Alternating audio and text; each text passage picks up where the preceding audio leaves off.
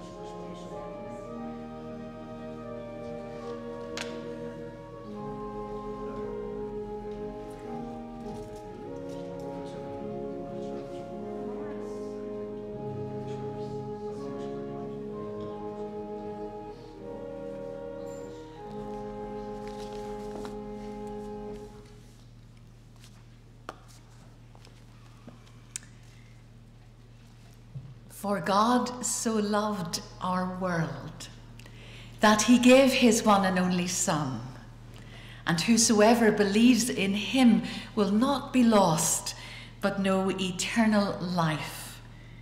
The steadfast love of God never ceases. His mercies never come to an end. His love is new every morning. God is our refuge and our strength, a very present help in time of trouble. Firstly, may I extend, both the Reverend Lee and I, a very warm welcome to the family and friends of Edith Bullick. We are gathered here today in this church that Edith loved to celebrate her life and to give thanks to God for her life. It was delightful to welcome Drumragh Integrated College this morning and to see you in the vestry, and it was such a beautiful gesture, and I know the family appreciated very much the college and pupils and teachers. We know that a number of people have travelled quite a distance today from Belfast, from Dublin. We give you a welcome, but we especially give a warm welcome to those that are listening to this service in this very moment from Austria and Germany.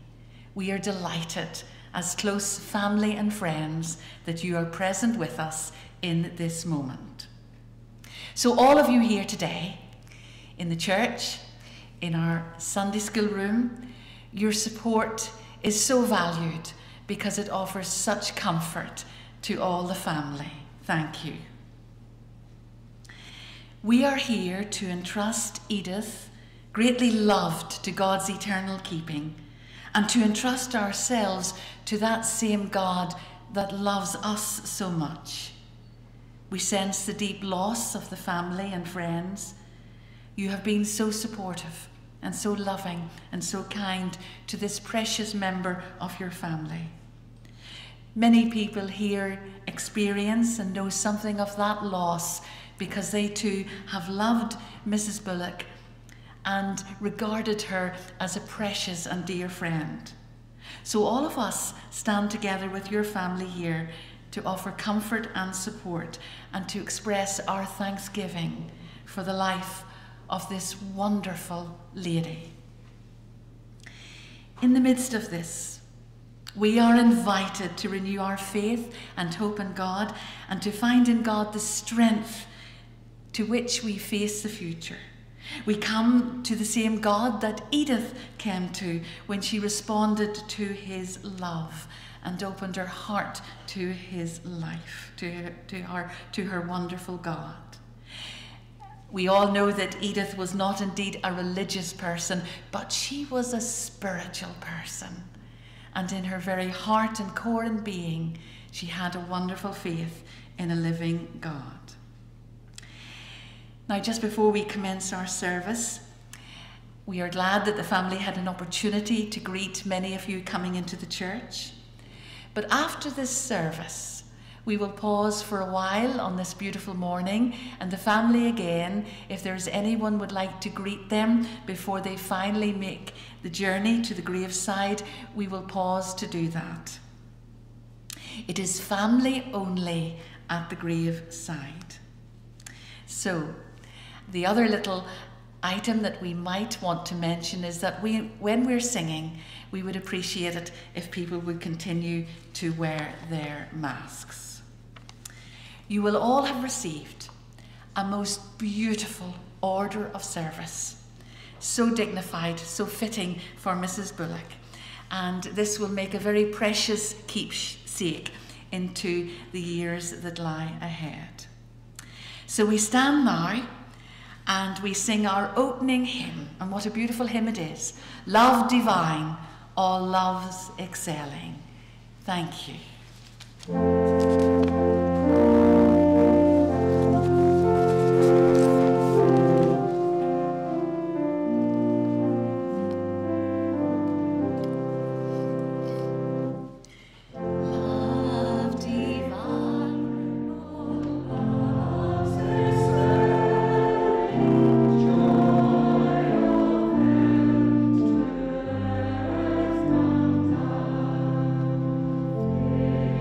Say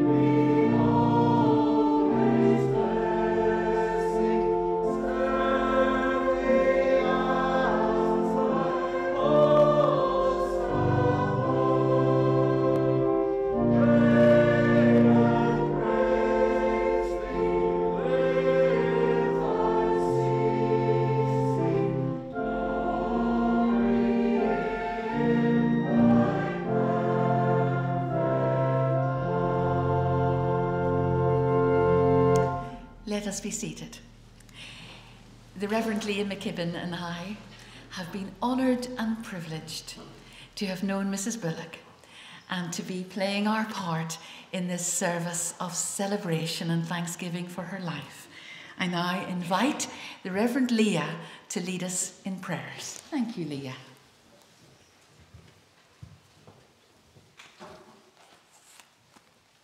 Let us pray. God, our comforter, you are our refuge and strength, a helper close at hand in times of trouble.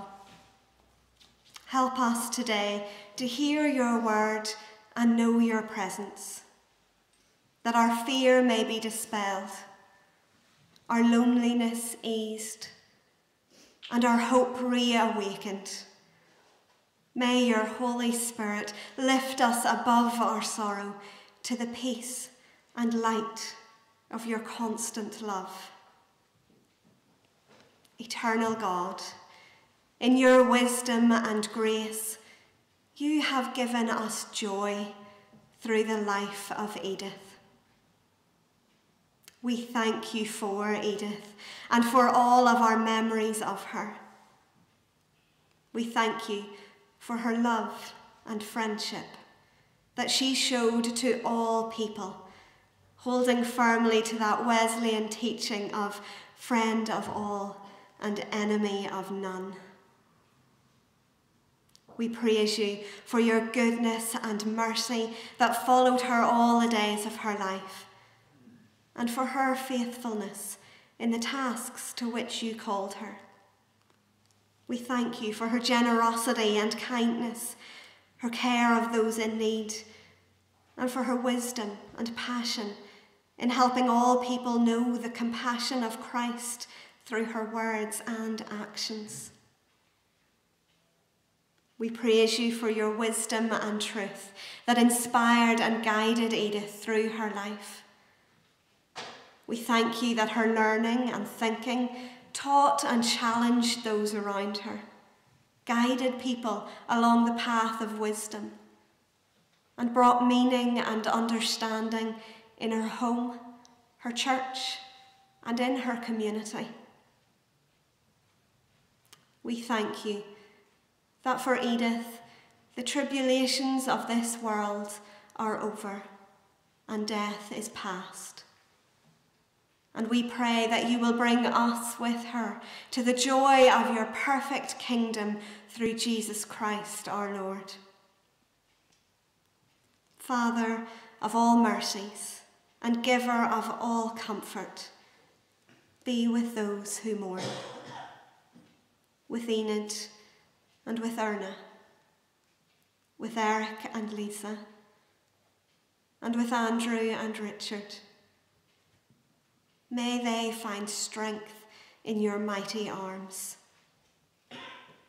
Be with the wider family connection in Austria, in Germany, as they grieve from a distance. May they find joy in the bonds of family and in the memories of time spent with Edith. Those who cannot be here, those who have travelled a distance to be here, and those from this local Fintona community. May we find comfort together as we lean on you, our powerful God. May we cast every care on you and know the consolation of your love.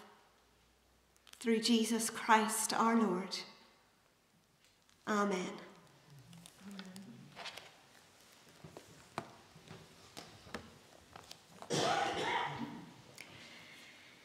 We meet in this solemn moment to worship God, to give thanks for the life of our sister Edith Bullick, and to commend her to God's loving and faithful care, and to pray for those who mourn.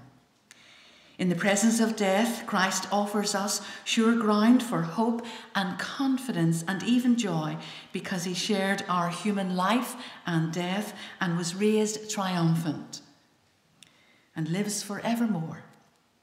In him his people find eternal life, Let us now hear the words of Holy Scripture, that we may find comfort in them.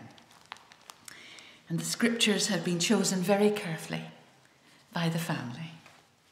Psalm 91. He who dwells in the shelter of the Most High will rest in the shadow of the Almighty. I will say of the Lord, He is my fortress, my refuge, my God, in whom I trust. He will cover me with His feathers, and under His wings you will find refuge. His faithfulness will be your shield and rampart. You will not fear the terror by night, nor the arrow that flies by day. If you make the Most High God your dwelling, even the Lord then will be your refuge. Then no harm will befall you, no disaster will come near your tent, for He will command His angels concerning you to guard you in all your ways. They will lift up their hands for you.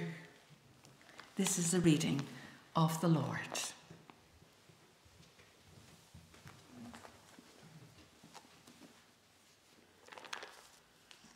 Ecclesiastes chapter 3. There is a time for everything, and a season for every activity under the heavens. A time to be born, and a time to die. A time to plant, and a time to uproot. A time to kill, and a time to heal. A time to tear down, and a time to build up. A time to weep, and a time to laugh. A time to mourn, and a time to dance. A time to scatter stones, and a time to gather them. A time to embrace, and a time to refrain from embracing. A time to search, and a time to give up. A time to keep, and a time to throw away. A time to tear, and a time to mend. A time to be silent, and a time to speak. God has made everything beautiful in its time. He has also set eternity in the human heart. Yet no one can fathom what God has done from beginning to end. I know that there is nothing better for people than to be happy and to do good while they live, that each of them may eat and drink and find satisfaction in all their toil. This is the gift of God. And 1 Corinthians chapter 13. I will show you the most excellent way. If I speak in the tongues of men or of angels, but do not have love, I am only a resounding gong or a clanging cymbal. If I have the gift of prophecy and can fathom all mysteries and all knowledge, and if I have a faith that can move mountains, but do not have love, I am nothing. If I give all I possess to the poor and give over my body to hardship that I may boast, but do not have love, I gain nothing. Love is patient. Love is kind. It does not envy. It does not boast. It is not proud. It does not dishonor others. It is not self-seeking. It is not easily angered, and it keeps no record of wrongs. Love does not delight in evil, but rejoices with the truth. It always protects, always trusts, always hopes, always perseveres. Love never fails. But where there are prophecies, they will cease. Where there are tongues, they will be stilled. Where there is knowledge, it will pass away. For we know in part, and we can prophesy in part. But when completeness comes, what is in part disappears. When I was a child, I talked like a child, I thought like a child, I reasoned like a child. When I became an adult, I put the ways of childhood behind me. For now, we see only a reflection as in a mirror. Then we shall see face to face. Now I know in part, but then I shall know fully, even as I am fully known. And now these three remain: faith, hope, and love. But the greatest of these is love. We thank God for this, his word.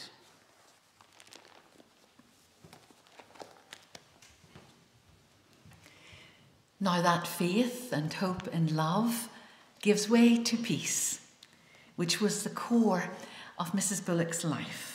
And we'll stand now and sing our next hymn on our lovely order of service, Make Me a Channel of Your Peace.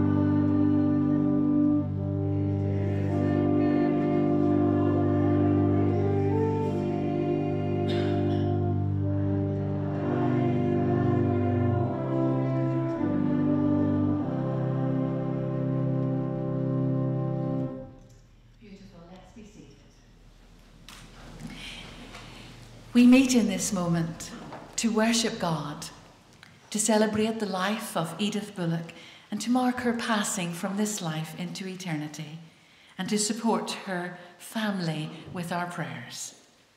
On behalf of the Oma and Fintona Circuit, the Reverend Leah and I would like to personally extend our deepest sympathy to Erna and Enid, to Eric and Lisa, Andrew and Richard, and to the wider family connection in Germany and Austria. As a family, you have been so dedicated in your love and support for your mother that has sustained her, and that care was so devoted and so easily seen by everyone. Enid, you have been the constant support day and night to your mum.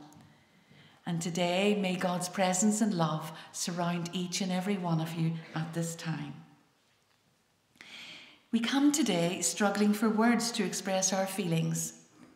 And truth being told, this tribute will be totally inadequate. Because how can we possibly sum up the life of a wonderful lady such as Edith Bullick? We are lost for words to express gratitude for her life. With thankful hearts, we think of all that she has meant to her church and to her community. With gratitude, we recall the person Edith has been, for the love and friendship, honesty, integrity, kindness and thoughtfulness, her wisdom and humility. We thank God for her faithful service in so much, to her family, to her church, to Christ. Her faith, her commitment, her spiritual heart. And truly, Edith was a spiritual person. Mrs. Bullock has enriched our lives and as an elderly lady has earned our love and respect. And today the loss of such a lady is deeply felt and completely genuine. We were just thinking about words to describe her and how to pay tribute to this extraordinary lady in every sense of the word. A woman empowered and liberated in her mind, life and social attributes, completely authentic in her character and in her vibrant personality. She is loved and valued and highly respected by this entire community. Totally inspiring in her outlook and example, a most dignified individual, a loyal friend. Edith had an energy about her that was infectious and full of light and love and laughter and a wonderful sense of humour. And today we experience an outpouring of gratitude for her life and for her influence. Let's just take a moment to remind ourselves of this wonderful lady. Edith was born in 1924 into post-war Austria. And the context at that time was one of serious economic depression and social distress. She lived and witnessed firsthand the horror of war. However, despite the trauma of war, she flourished as an individual and went on to live a life full of gratitude and thankfulness. Her parents were comfortably well off and her home located in Vienna, Europe's city of culture. And from an early age, Edith was exposed to the arts and music and literature, perhaps we might say the finer things of life. Her breadth of outlook increased as she travelled all over Europe. She was privileged with a good grammar education. And in the early years, she lived through those challenging times, but her mind never stopped growing. She had an intelligent, inquiring mind, and hers was one of lifelong learning. With the arrival of American and British troops in Vienna, one of Edith's neighbours took in a very handsome young soldier connected with the Allied forces, and his name was Eustace Bullick. And that was the first meeting that would eventually lead to marriage. Edith spoke excellent English, and as an experienced translator, she worked for the soldiers and local people, ensuring clear communication. As a young adult, Edith arrived eventually here to Fintona and made a permanent home among the community that loved her and endeared themselves to her. Here she raised her family, Eric, Erna and Enid. And through all the ups and downs of life and the support of her children and later Andrew and Richard, Edith remained loving, strong, independent woman who nurtured her family, who provided clear leadership, and who was an excellent role model. Truly, a feminist at heart. She expressed creative thinking and in many ways was totally ahead of her time. We are all aware that for many years the post office in Fintona was central to the community life and run by the Bullick family. Edith seized the opportunity to develop her own business service in providing a drapery shop that enhanced and met the needs within the community of Fintona, providing many items for young families in terms of everyday living. I'm told that she had a captive audience in her customers because the social aspect of conversation and talking and listening was very much part of the service. My understanding is that Edith was most practical with her hands, knitting and crocheting. Always immaculate in her appearance, totally colour coordinated and beautifully dressed. I'm sure that as a lady in her 90s, she could well have given the ministers a makeover. Over the years, Edith became well known for her active membership of the Fintona community, a volunteer with the Samaritans for 17 years, a member of the female version of Progress, a member of the Historical Society, a founder member of the Alliance Party, ultimately a people person. We could easily describe Edith as a bridge builder, moral coach. She took an ethical stand on the vital issues of life, and cross-community was the principle at her core. I made a note in my diary one day about a little statement that she said. She said this to me: Eleanor, we must recognise that the past can offer direction for a better future. Edith Bullick was all about bringing people together, all about a sense of belonging regardless of who you were. And the Lenten lunches were an amazing example. Isn't it lovely to think that this week we would have been beginning those Lenten lunches here in Fintona? Her skill in caring, loving, respecting was always evident. Others before self. In her gift of hospitality and concern for everyone, it was evident. In her friendships, and there are many friends present here today who found in Edith a loyal friend. In her leadership, Edith invested herself, shared herself, encouraged others, wrote beautiful letters and sent lovely cards, was a loyal friend right to the end. She enriched the life of many people, and we are the sadder for her loss. Last Sunday, I received a lovely phone call from the Reverend Noel Fallows, and he described one Sunday while preaching here in Fintona, he experienced the most excellent of hospitality in the home of the Bullick family, a lovely meal. Of course, as a vegetarian, I'm sure there was no meat on the menu that day.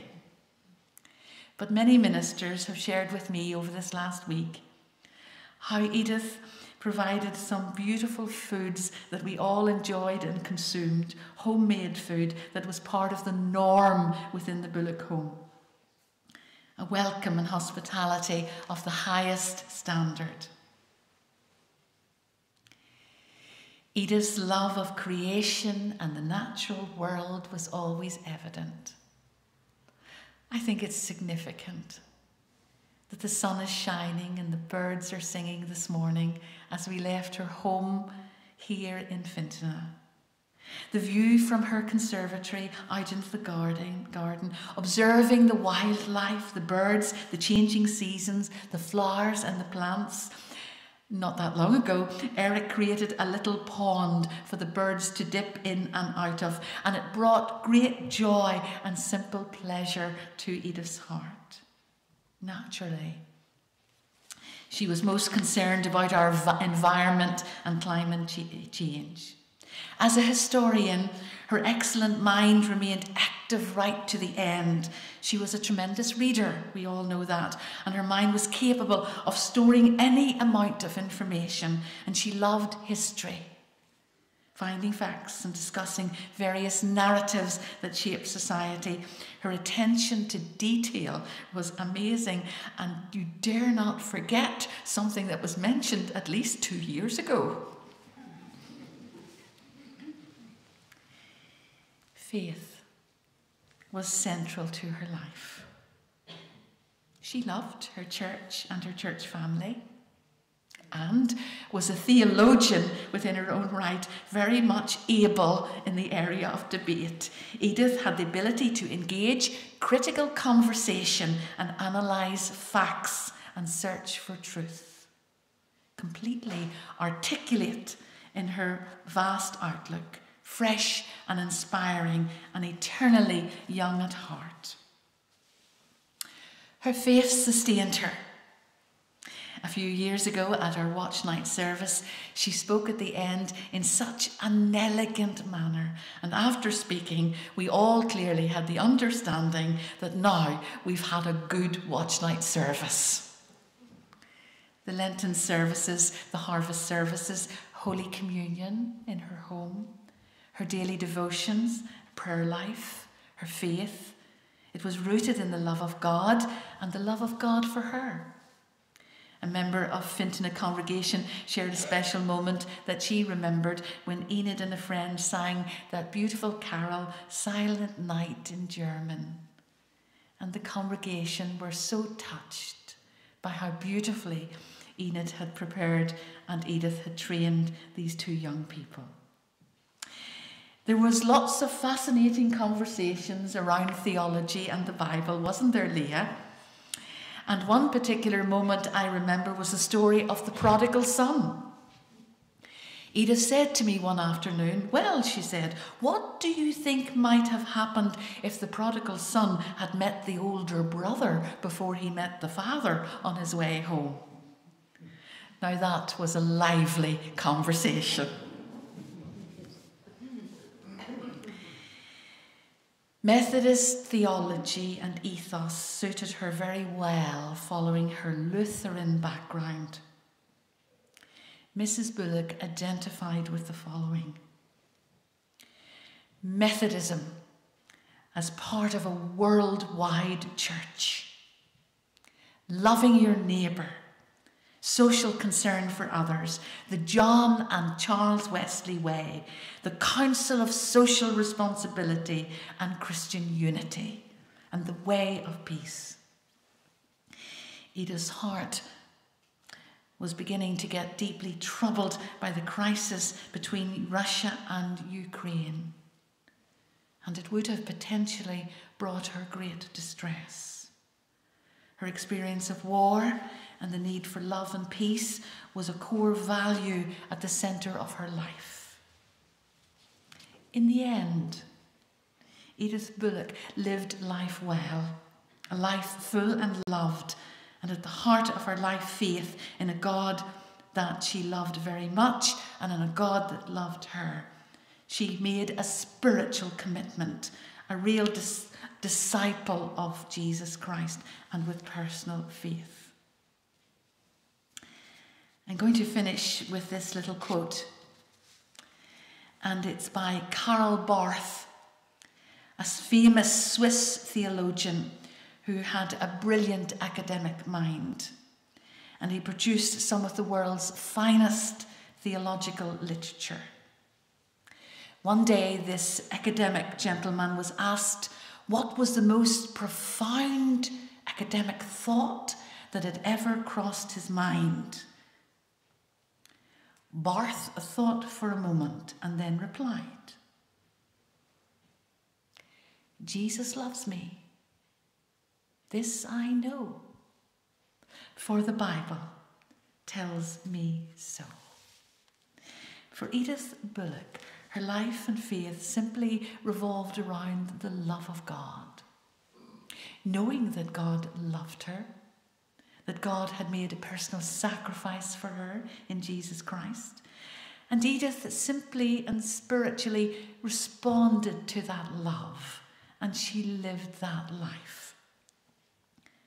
What would our world be like if we all responded to God's love and lived as Edith Bullick lived, a peacemaker, a woman who desired unity no matter what, a woman who loved community and neighbours? This was central to who she was and to her identity. May she now know the love and comfort of God, because in this moment now we celebrate that new life has begun, that the springtime of eternal life has arrived eternally for Edith Bullick. Just briefly, in a moment, her family would like to express a sincere thank you to all the carers, some of them here today in this service. You who lovingly and faithfully offered care and comfort without reserve. To all the neighbours and all the kindness and compassionate gestures that have been made over this recent time and over these recent years. To all the family and friends who kept in touch in quiet and gentle ways, who cared so much and loved Edith so much. From the family, they offer a sincere thank you. We said there were no words to sum up the life of Edith Bullick, and we have tried miserably to do that. But yet each of you know the story of a wonderful lady and how she invested herself and how she loved community and how she lived well and how, above all else, she held the faith and believed in a God who was loving, kind, and generous and forgiving. A God who brought new hope and new life, potentially, to every heart. Amen. I'm going to invite the Reverend Leah to lead us in prayers of intercession. Thank you, Leah. Thank you, Eleanor.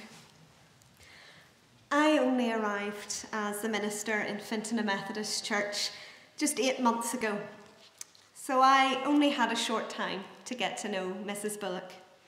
But in that short time, from times I spent in her home, and from what I've heard so many people in the community say, Edith was, as Reverend Eleanor put it, a lady full of light, love, and laughter. And for me, as a young woman starting out in ministry, I was inspired by her strength and independence, by her compassion and kindness. I was challenged by her wisdom and courage, and I was so encouraged by her deep spirituality and her very real experience of her living Jesus. When I would sit and pray with Mrs. Bullick, I would always ask if she had anything specific that she would like me to pray for her. And the answer that she would give me would never be about herself, never asking for prayers for herself, never focusing on her own trials or difficulties. But she would ask for prayer for other people. Many times being at a loss for what to request, realising that there was just so much in this world that she wanted to pray about. So being inspired by Edith's concern for our world and her desire to help those in need, we are now going to spend time praying for other people and for our world. Let's pray together. Creator God, who in wisdom and love formed all things, cares for all things and sustains all things. Through your creation, we can know you. Your beauty in the flowers, your power in the wind, your refreshing in the rain, your warmth in the sun. Forgive us when we mistreat your created world. May we strive to be people who care for and protect our environment, showing love and respect to the gift of the world that you have blessed us with. Almighty God, who in love shows compassion to your children, may we be people who show that love to others. For those struggling in poverty and young families who are hungry, we ask that you would provide what they need and that we would strive to see justice done in our communities. That we would follow those words attributed to John Wesley: do all the good you can, by all the means you can, in all the ways you can, in all the places you can, at all the times you can, to all the people you can, as long as ever you can. Prince of Peace, who in strength and power came to reconcile all things to God, we pray for the people of Ukraine and of Russia, for the well-being and safety of those in places of battle and tension, for the leaders of nations and those who hold power, that they might work together for the good of all people, for those who are or will become displaced, and for those who offer welcome and sanctuary. We pray for peace, for justice, for dignity and love of all. May God's kingdom come. Ever-present God, who with grace sent your Son to die and rise again, an act of overwhelming love for every person. We remember all those whom we hold close and who face difficult days. For the sick, the sad, the lonely, and the grieving. May you bring comfort to the family and friends of Edith and to all who mourn. May your Holy Spirit lift them above their sorrow to the peace and light of your constant love, through Jesus Christ our Lord. And now we say together the prayer that Jesus gave us, speaking in English, in German, in the language of our heart, with deep meaning to our Father, saying together the Lord's Prayer. Our Father, who art in heaven, hallowed be thy name. Thy kingdom come, thy will be done on earth as it is in heaven. Give us this day our daily bread, and forgive us our trespasses, as we forgive those who trespass against us. And lead us not into temptation, but deliver us from evil. For thine is the kingdom, the power and the glory, forever and ever. Amen.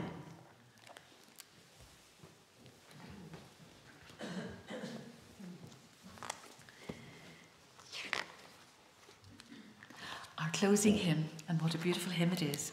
Amazing grace, how sweet the sound that saved a wretch like me. We stand to sing.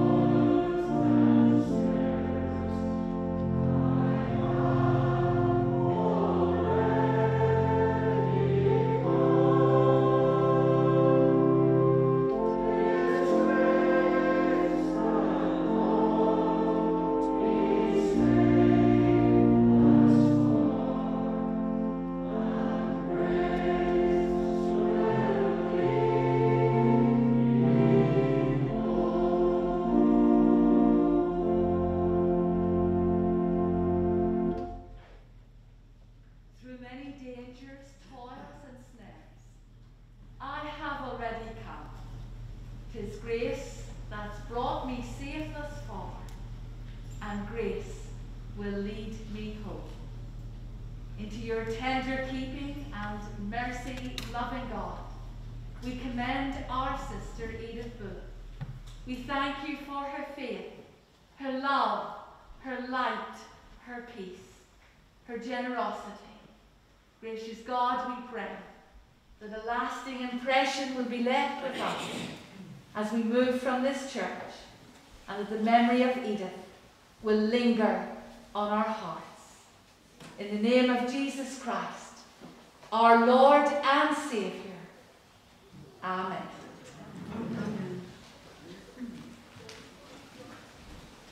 The family, when the remains leave the church, are going to just linger for a moment or two. That if anyone has not had an opportunity to greet them, that would be the time and moment to do it. Thank you.